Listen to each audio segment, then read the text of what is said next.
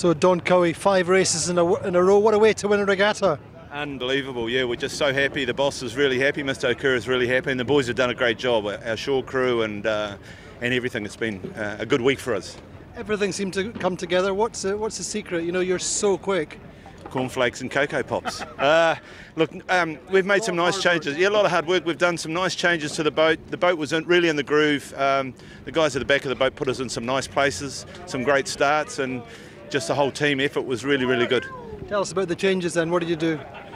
Well, that's a hard one for everybody. I think I'm not sure what anybody's going to do. I mean, all the boats are so quick and so similar, so I don't know. You feel like you've got an advantage though? Oh, I think in that breezy stuff, flat water, unfortunately we didn't do Cascais, which was the other windy event, but you know, we feel pretty good in that stuff. What does it mean for the team? You've been with us for 5 years, you've had 3 podiums, yeah. First regatta win, it's sweet. Yeah, awesome. I mean, the first year we were 3rd overall and first owner driver, and it's been tougher and tougher, but yeah, to get on the podium on the top step for Mr. Okura is super. Good. Great job. Thank you. Well done.